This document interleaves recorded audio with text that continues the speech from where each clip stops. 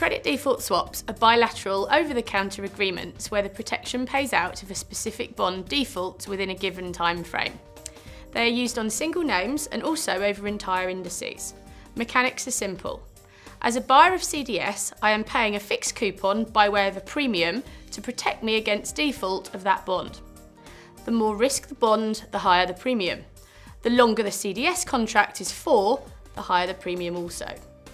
Should the bond default, I receive the notional value of the bond I protected back and the contract ends.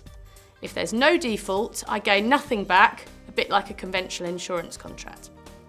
The seller of CDS would gain a premium for taking on default risk and thus hoping for no defaults in order to keep the premiums. If a default occurs, he will have to pay out the notional to the buyer. In this respect, a buyer is reducing credit risk while the seller is taking on credit risk and is compensated by the receipt of fixed coupons. A lot like buying a physical bond. Worth noting is the ability to buy protection even if we don't own the actual bonds, a way of reducing our credit risk.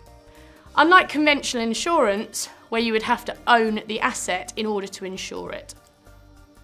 So looking at our example, we see Verizon. If I want to gain exposure to Verizon bonds, I can either go and purchase the bonds, or I can sell CDS on the company. We see on the slide the premium would be 73 basis points per year for 5 years. If the company improves and this premium reduces in the market, we are effectively gaining more than the current price, hence profiting. Should spreads widen, we would be making a hypothetical loss against the market price, just as if we were holding the physical bonds. If the bond defaults, we owe the notional of the bond, similar to holding a physically defaulted bond.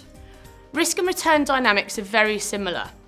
Again, this is a cheaper, faster and more efficient way of gaining credit risk in a fund. Our screenshot shows us an index CDS. This is the US investment grade universe as a whole. It contains 125 of the most liquid North American entities.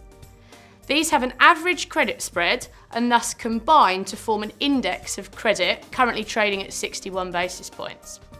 When credit conditions deteriorate, this number gets larger, reflecting a spread widening. When conditions improve, the number gets smaller, reflecting spread compression. The chart in the bottom left shows compression over time, as the US investment grade space has improved over the last 5 months or so. Index CDS is available across the globe, targeting investment grade or high yield, in addition to some subsectors, such as senior or subordinated financials.